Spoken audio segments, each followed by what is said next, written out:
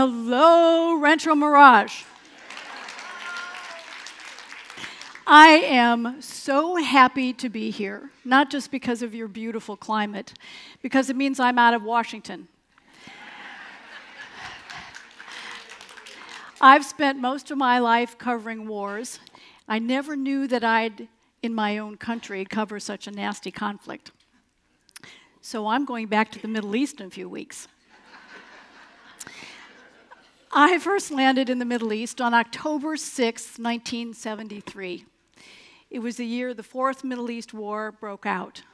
I landed in Beirut, and a woman, as I walked into the terminal, whispered to me, "The Egyptians have just crossed the Suez Canal." I was 24 years old. I'd never covered a war. What history? Life is serendipitous, and in the intervening decades, I've covered every war, revolution, and uprising in the Middle East, and most of them elsewhere in the world as well. Over 140 countries on 7 continents. My dad once said that he didn't dare go to Bermuda with me on vacation because surely there'd be a coup d'etat. Every time I landed someplace, there was a crisis. A lot of my friends say, "Where are you going on vacation next?" So I want to do 3 things this morning, and I want to leave some time for questions if the Middle East is a broad region and a lot of people have very specific issues.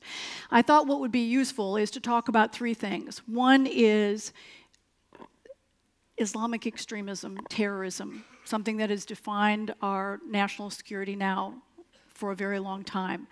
The second is to look at the broader trends across the region. What defines the Middle East today, and how is it different? And the third is to talk about Iran. I've now been to Iran more than any American since the revolution. I first went there during the Shah's era. I've interviewed the last 5 Iranian presidents, and it is a country that may well define our next war. So I thought those would be the 3 useful things to try to talk about this morning. We actually have something to celebrate in the Middle East for a change, and that is the demise of ISIS and the caliphate and the death of its emir, Baghdadi. I've spent 5 years on the front lines in Syria and Iraq, and that's where I'm going back next month. A year ago, I was on the front lines as the caliphate was collapsing. I was in Mosul, the New York of Iraq, and then I went into Syria and was on the front lines as ISIS collapsed. I talked to members of ISIS, including some Americans, one from Chicago. I went to the large prison where thousands of ISIS prisoners are being held and talked to the emir of ISIS, who had been responsible, as he talked about it, for the deaths of hundreds of people, including 40 women who he'd put in a cage and set on fire. So I've seen it up close. And one of the things that we don't really understand about ISIS and the challenge that extremism presents is it's not just the way it kills people and destroys a home. It's the institutions that it destroys as well. And one of the most moving things I did was go to Mosul University, one of the oldest universities in the Middle East. And I went to the library. This is a place that has over 1 million books, or I should say had more than 1 million books, including books that were more than 1,000 years old. And ISIS burned it down. This was a place of learning, and this was a source of education for the next generation to create an alternative. And the only other people on the campus at that point, because the fighting was still going on, was a team from the Iraqi army that was dismantling the little mines, the IEDs that ISIS had left behind. And they were finding and demining hundreds every day. And they lost several members who had died finding these things. And they pulled them out, showed them to me. And they'd taken all kinds of different small devices so that you almost wouldn't see them. And with dental floss as a tripwire. They'd put them in wastebaskets across door jambs in windows so that people wouldn't see them. I came away with a whole new respect and fear for dental floss. At the height of the caliphate, ISIS controlled a third of Iraq, a third of Syria, and more basically had redefined the modern borders of the Middle East. If it had prevailed, it would have had, I think, sweeping consequences for the rest of the region.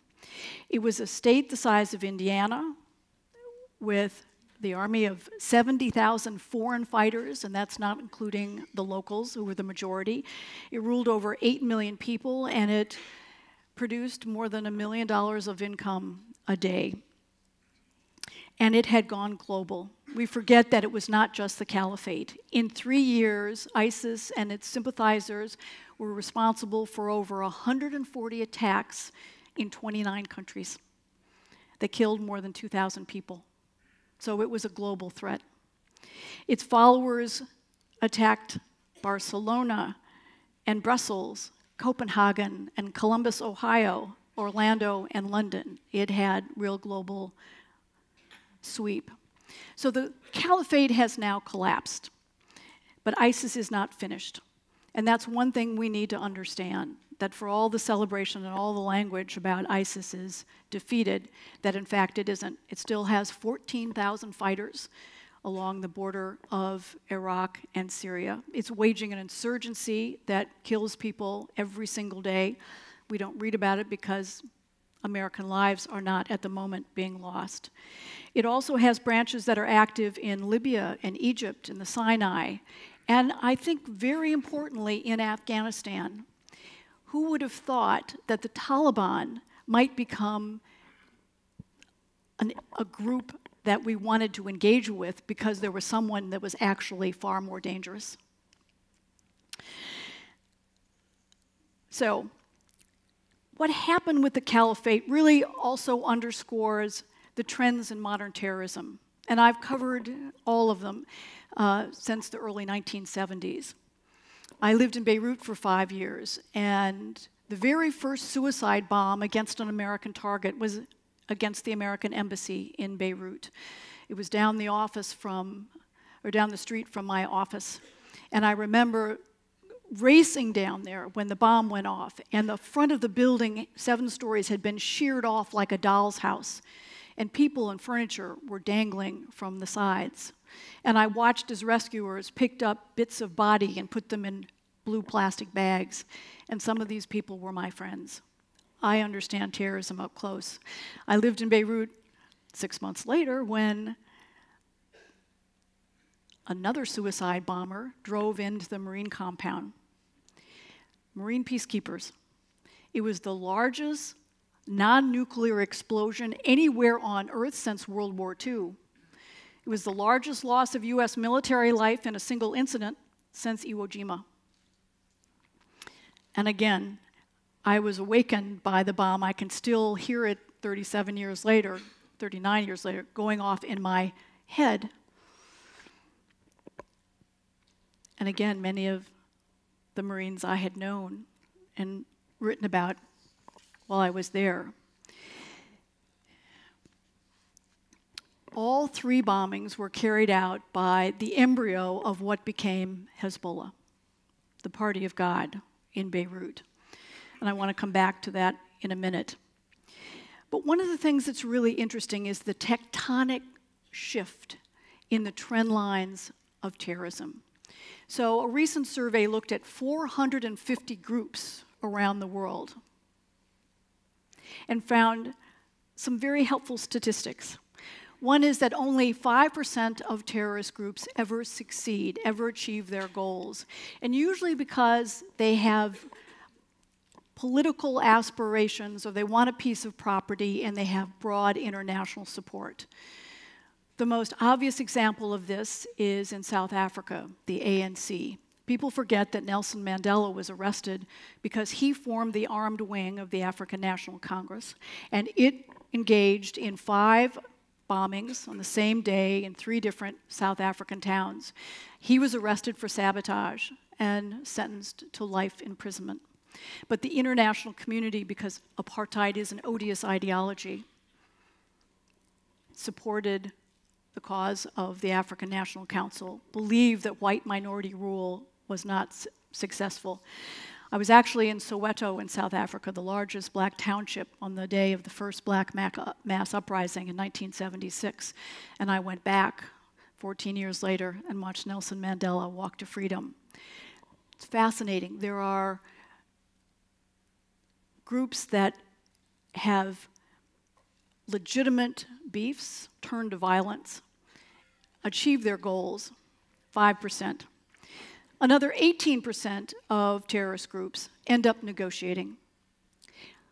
I knew Yasser Arafat when I lived in Beirut, when he was the world's foremost terrorist, when the PLO was engaged in hijackings and attacks on Israel, hostage takings. But when I lived in Beirut, I also watched him, after the Israeli invasion in 1982, sail off to Tunis.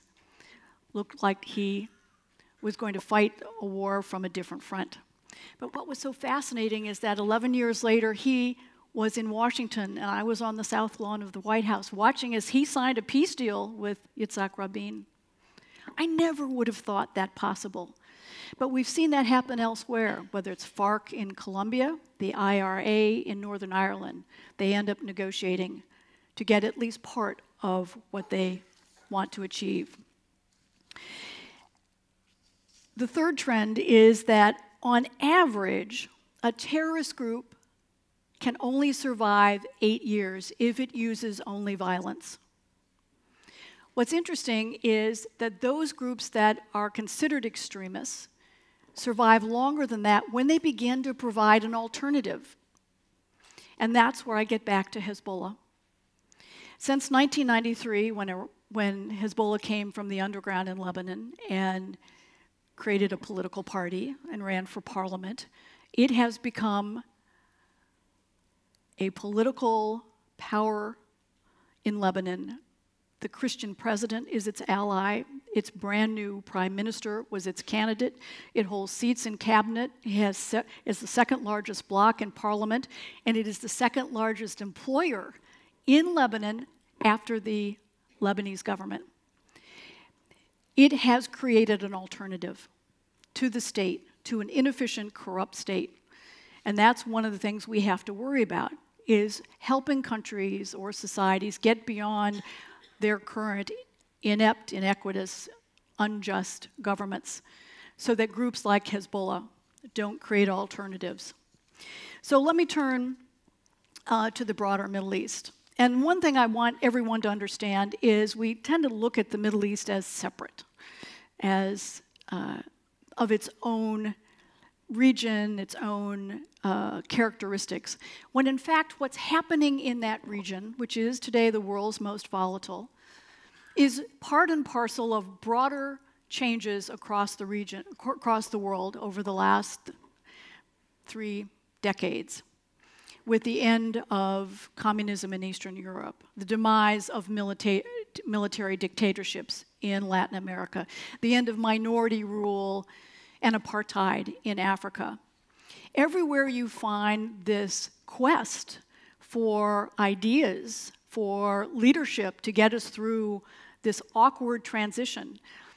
I don't have time to talk about it, but I think today the transition we're witnessing in the early 21st century is arguably the most important, the most profound, and the most sweeping in the last 500 years, when we saw city-states become nation-states, and now as we move to globalization. And the problem is we don't know how to get there, but there's no stopping it. But that, as I said, is a separate topic. Why is the Middle East the last region to join this trend? What are the factors? And I think there are 4. The first is demographics. The majority of the population across the Middle East is young. It differs from country to country, under 30, under 25, in one case under 20. And they are the largest bloc. And they are at that point that they are beginning to participate. And what's fascinating is the intersection with demographics with education.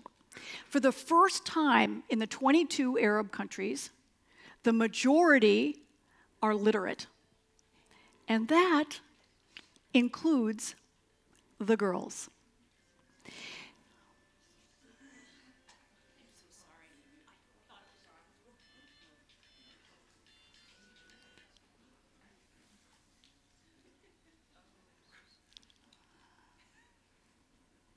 Anytime now. So you have the intersection of a young population that's literate, and that gives them the ability to understand what's happening elsewhere in the world with the change. They know what their rights are, and they want them. They don't want to be separate from the rest of the world. And then you have simple things like technology and satellites.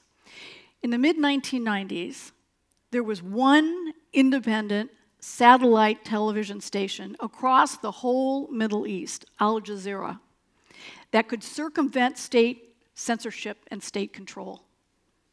Today, there are over 500 independent satellite television stations, and they have diverse programming when it comes to religion, political debate, soap operas, talk shows. And the bottom line is that for the first time, there is no one way, no one religious interpretation, that the idea of diversity is now ingrained among the majority of the population, which is educated. And then you have social media, which helps those who are willing to take action circumvent the ability of the state to stop them. And so we saw the Arab Spring. And my book, Rock The Casbah, captures this extraordinary moment in Middle East history. And a lot of people say it failed. Well, I think this is where we don't understand the patterns of global change. As I said, I witnessed the change in South Africa. And when you look at South Africa today, the average black is worse off than they were under apartheid. When you look at the aftermath of the Soviet Union, we have Vladimir Putin in power, who was going to be in power till 2024, but he's just changing the political system so he may be president for life. Democratic change comes in waves. Sam Huntington and Alvin Toffler wrote about the 3 waves. The first wave is the seeding of ideas. The second wave is it takes root.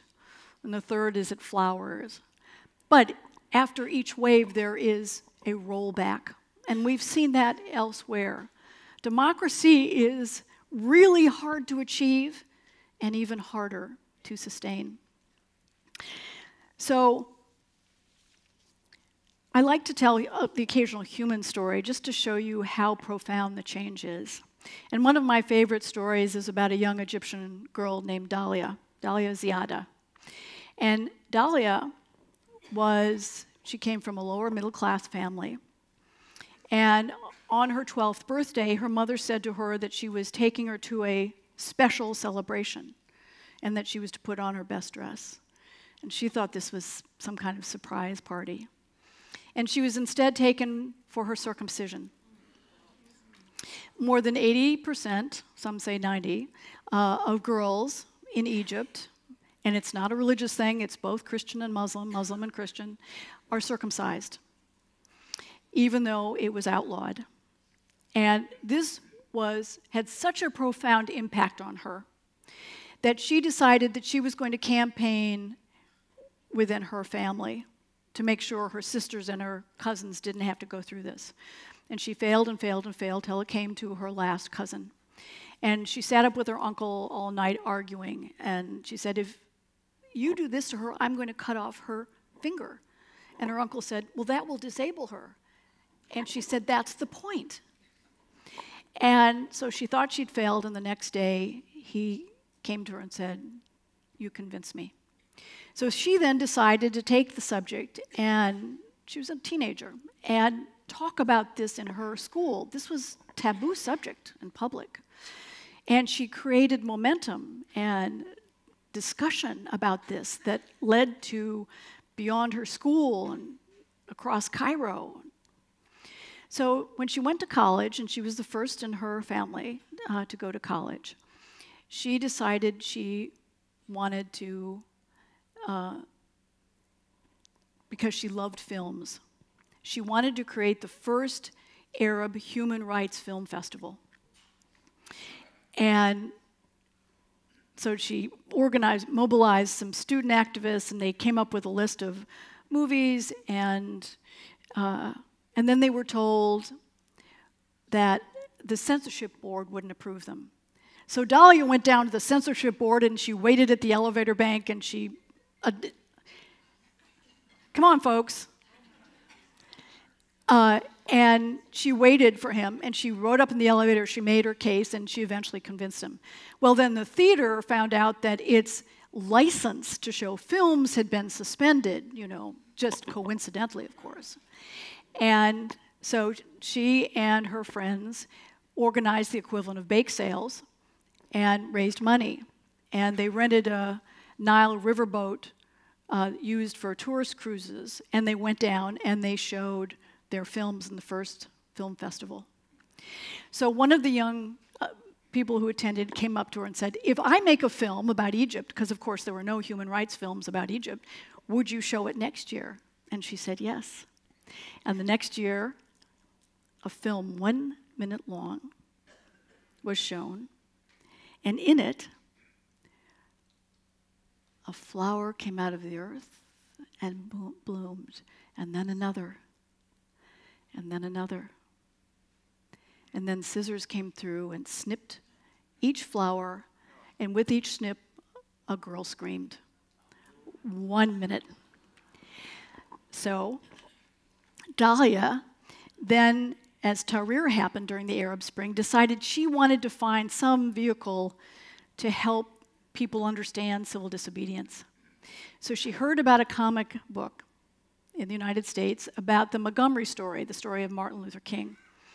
And she got a hold of it, and she translated it, and she got an NGO in Egypt to help publish 2,000 of them. And she was out at Tahrir Square passing out her stories. And on the back of the comic book, and what was so interesting about it was that it had instructions on civil disobedience and what it means and how to do it peacefully. So after the ouster of President Mubarak in the first democratic elections, Dahlia decided she was going to run for parliament. And Tahrir Square was in her district. She didn't win, but she said afterwards that it was worth having the experience of knowing how to run a campaign, how to reach out, how to use the tools of social media to get her message out. And she said, now I know how to run, and I intend to be the first female president of Egypt. Now, she won't, but this is how deep the change is. And when we talk about these kind of abstract education and demographics and females and so forth, she's a living example of what is possible.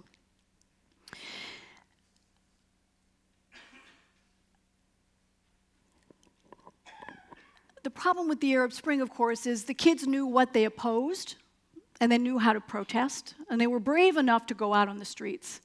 But they didn't have the leadership. These are kids. They didn't have the political maturity or the experience. They didn't have political parties. And they didn't know how to create something that they could all be for. And as a result, you saw what has been a very messy transition and the emergence of President el-Sisi, a former field marshal, who, that's a separate subject, but who is far worse than President Mubarak was when it comes to human rights violations. Nobody's paying much attention to Egypt, but there are tens of thousands of people who've been detained. An American citizen just died in one of the Egyptian jails in the last month. Again, we've seen the first wave, It's how do you get to the second. And one of the problems, too, is the idea of leadership. And where do you look to? Who emerges? Where are the ideas? The Nasserism of Egypt of the 70s, the Baathism of Iraq and Syria, of Saddam Hussein and Bashar al-Assad, are outdated, obsolete, ineffective, unjust, recognized widely as having failed. And as a result, what's filled this vacuum across the region is jihadism. And that's why we have to be concerned that whether it's ISIS or the dregs of al-Qaeda, that it's not over. So I want to tell you one story about one of my favorite countries, and that's Tunisia, this gem of a country squished between Algeria and Libya on the Mediterranean coast with these beautiful beaches and the famous bird cages with the bulbous tops. The Arab Spring began in Tunisia when a young fruit vendor who had been harassed over and over and over by state authorities demanded bribes over and over and over. Police inspector came and demanded $7. That was what he made in a day, and he supported his 5 siblings, his mother, his ailing uncle. And the police inspector also took his scale, his one piece of equipment. He sold fruit off a cart in a public square. He was so outraged about over and over and over having been demanded to pay bribes that he went from government office to get back his scale, to get back his produce. And when he was turned away time and time again, he finally went to the governor's office and he poured paint thinner all over his body and he set himself on fire. He survived a couple of weeks and then he died of his burns. He lived in a city called Sidi Bouzid. So a year later, I went back to Sidi Bouzid, and I went to the street corner where Mohammed Bouazizi sold his produce. And I said to the young fruit vendors who were selling fruit there, so what do you think, a year later? And they all said the same thing. We have far more freedoms, and we have far fewer jobs. And the problem of corruption isn't over. So in 2014, I went back as an international monitor for Tunisia's first democratic election for president. And Tunisia was the one success story to come out of this. They wrote a constitution that even gives women equal rights. What country that we know of hasn't given women equal rights? They held 2 years of town halls to make sure, across the country to make sure everyone's views were incorporated. What was really stunning was this place that had inspired the ouster, a wave of protest that ousted 4 leaders that together had ruled their countries a total of more than 100 years. Only 32% of the population turned out. The lowest population group to participate were the young, and the city that had the lowest turnout was Sidi Bouzid. Expectations hadn't been met, and people in a very short time, 3 years, had begun to feel like the system had failed them. And what was striking in 2014, later that year, as ISIS began sweeping across the Middle East, was that little Tunisia, 11 million people, 5,000 ended up joining ISIS, the largest of any country. Another 9,000 were stopped from leaving the country. And that's where we get to the issue of creating ideas and alternatives. When we talk about foreign aid or U.S. intervention, we so often think in terms of military aid or security aid. And what people really need in all of these countries is the kind of economic support that allows them to create jobs and take care of the young and make them feel that with their education. The irony of Tunisia is that it had the highest proportion of college graduates, but it couldn't provide them with jobs. And so that gap then created a vacuum where people turned to extremism or an ideology that gave them power, income, and in many cases, a gun. So what's interesting today is that we're seeing the beginnings of what could be a second wave. In Iraq, protests have defined the political horizon in several cities since October 1st. Hundreds have been killed. In Lebanon, what started as a protest over a small increase in taxes on WhatsApp, the app that you can call or message people for free, and it's encrypted. It's how I communicate with many of my foreign sources. Tiny increase, and that triggered a protest that then led to people questioning the legitimacy of the government itself and demanding that it step down. And the government did step down. And you see as well in Iran, the protest in November, which was started by a 4-cent increase in a liter of gas. I mean, it was still the cheapest gas in the world, but it was a 4-cent increase. And there was a sense of that the system was not providing, it was asking for more and not providing more. So the common message in all this, in all of these protests today, is they're angry at elites, they're angry at unjust systems, they're angry at the failure of the economic system to deliver jobs, income, a sense of security, a future, and corruption. And I'm very pleased to say that women are, again, on the forefront of some of these protests. It's no longer a male-dominated world in the region. So time is so short, and I can't resist talking about Iran because it's one I know so well, and so few have an opportunity to visit.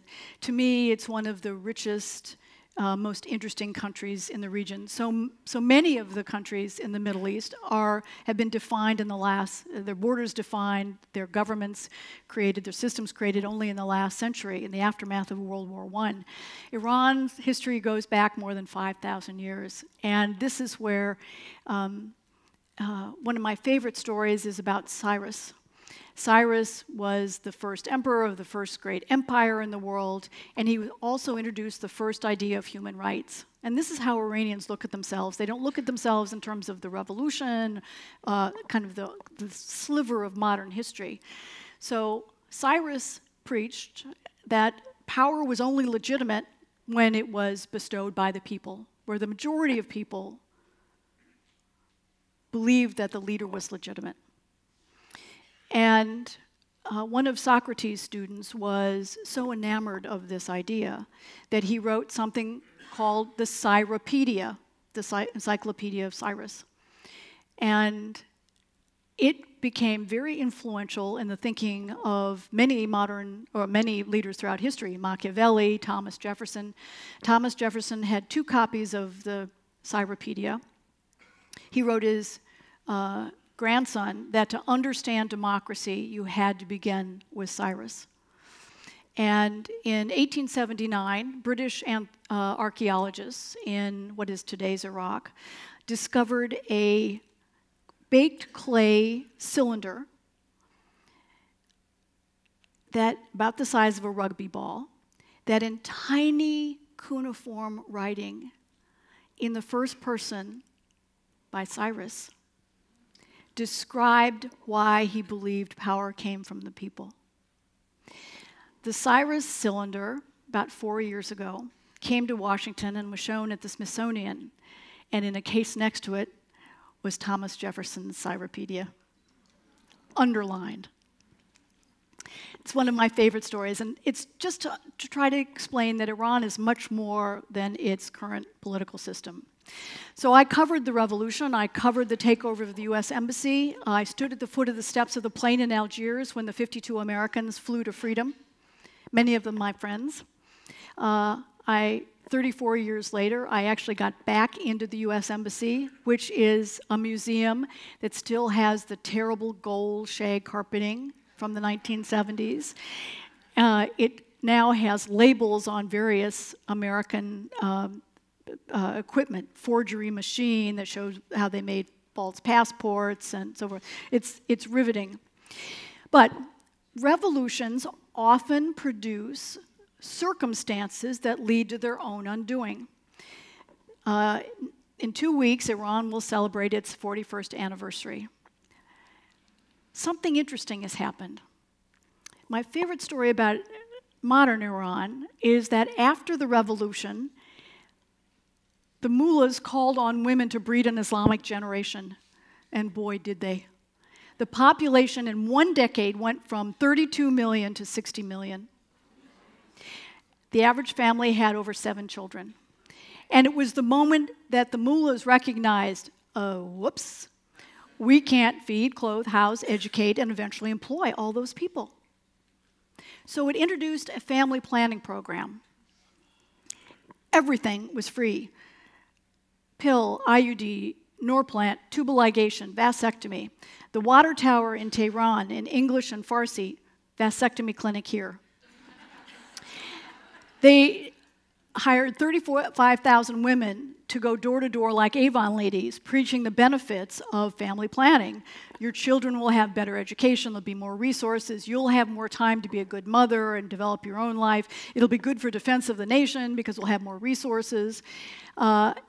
They also, to get married, introduced a family planning program. And every couple, to get a marriage license, had to go through it. So I decided to go to one of them. They are very graphic. Huge phallus, pulled a condom over. I learned a lot. Iran brought the average family size to 1.8, lower than replacement, in a decade, won the UN's highest award for effective and non-coercive family planning. But what happened was, for that decade where they produced so many kids, the majority of the population in Iran is now that baby boom generation. The majority of voters are now from that generation, all born after the revolution. And they are what I call the determinators. They are the ones who are defining the political future. And they are the ones who aren't happy with the revolution, want something different, have increasingly taken to the streets to protest. They were responsible for the Green Movement in 2009 when millions turned out to protest voter fraud in the presidential election. Iran is going through a major transition. The supreme leader is going to be 81 in July. Many of the leading revolutionaries have begun to die out. And they know that to sustain the Islamic Republic, they are going to have to accommodate the majority of its population. And that's why Iran went to the negotiating table with the United States in 2013 and engaged in 2 years of diplomacy on a nuclear deal. I don't want to get into it, the good or the bad, imperfect as it was historically, the most important non-proliferation agreement in 25 years. President Reagan had said that Pakistan would never get a bomb, and it did. And Clinton said North Korea would never get a bomb, and it did. And now we're dealing with the issue of Iran. And the nuclear deal put off for up to 25 years Iran's ability to engage in anything and to promise in perpetuity never to develop a nuclear weapon. Now, whether you like what the current state of play, the bottom line is that Iran doesn't want a war with the United States. And I don't think the United States wants a war with Iran. What I worry about is the kind of tit-for-tat exchanges that escalate, that as Iran feels squeezed by the current policy of maximum pressure, that it engages in more and more provocations, whether it's shooting down an American drone, putting Saudi Arabia in check on by attacking its oil. If Iran can't export oil, it doesn't want others in the region to export oil either. So we're in this incredible transition, and it applies in Iran, it applies across the broader Middle East. And I have 5 minutes for questions if anyone wants to ask about something else. I'm happy to talk about any country. I'm happy to talk about Well, I'm not happy to talk about U.S. policy, but I will. So, yes, ma'am. Will I address the targeted assassination or killing of Qasem Soleimani?